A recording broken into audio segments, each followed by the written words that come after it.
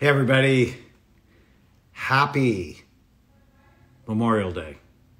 Happy day 16 of our happiness challenge. It's Monday night and I am getting ready to go to my mom's. Ever since my dad died, it's been over a year, she's not spent a night alone. So this is the benefit to having 7 children. So one night a week, one of us goes and spends the night with her and she's happy. And, you know, being one of 7, I didn't get that much time when I was growing up with her. So I like the time. And she's teaching the whole family how to play a card game called Spite and Malice tonight. Anyways, I hear people have been teasing me for my Hollister shirts, but they're the softest cotton on the planet, and I don't get a kickback. Anyways, in the happiness challenge today, I hope you're all in the happiness challenge. We are over 30,000 members, so after the pandemic, a whole lot of people need to be happier, but today's lesson was on give your mind a name. And it's based on the concept of gaining psychological distance from the noise in your head. And I tell this great story about Hermie, and I named my mind after my pet raccoon. When I was 16, I went to the pet store to get my dog. I had a German Shepherd named Jason, who I adored. I went to get him a new collar and a leash. And this little baby raccoon climbed up the back of my jeans, climbed up my back all the way to my shoulders and started playing with my hair when I actually had hair. And from that moment on, she and I were in love.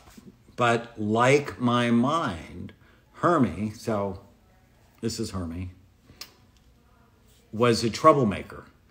And so I give my mind the name Hermie. And when my mind starts giving me trouble, I'm like, I'm gonna put you in the cage. She slept in a cage. Or what I used to do when Hermie would get out of sorts, I would pet her and put her on her back and tickle her. And she loved that. And so I just check in with Hermie periodically, see how she's doing. And I treat Hermie, my mind, with love, with respect, but I'm always firm and kind with her. And you know, being a psychiatrist for 40 years, I've seen so many patients. The most abusive person in their lives is themselves. It's their mind that they never learned how to train, how to manage. Now, much easier to manage your mind when your brain is healthy. And so you'll notice in the challenge we're doing, it's based on 7 principles. And the first 4 are about brain health. Know your brain type, because happiness is different for everyone. Optimize the physical functioning of your brain. Ask every day, is this good for your brain or bad for it? 3, nourish your brain. What are the right supplements to take? 4, feed your brain. Do you love foods that love you back? 5, master your mind and gain psychological distance from the noise in your head. Tomorrow, we're also going to work on master your mind. I'm going to teach you how to interrupt unnecessary, unhappy moments. Learned this technique from my friend Joseph McClendon III. This is so important. We are in an age where depression is just skyrocketed. It was at epidemic levels before the pandemic. But the pandemic obviously made everything worse. So what I want you to do today, give your mind a name. I was having dinner with one of my friends who's a police officer who experienced a fair amount of trauma. And as we were talking about this, he remembered his parrot.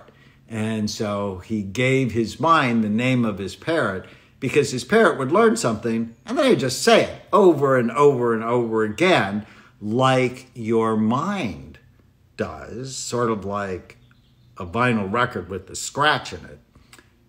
But you don't have to let it be that way. So when he notices his mind circling, he separates from it and doesn't have to pay attention to it.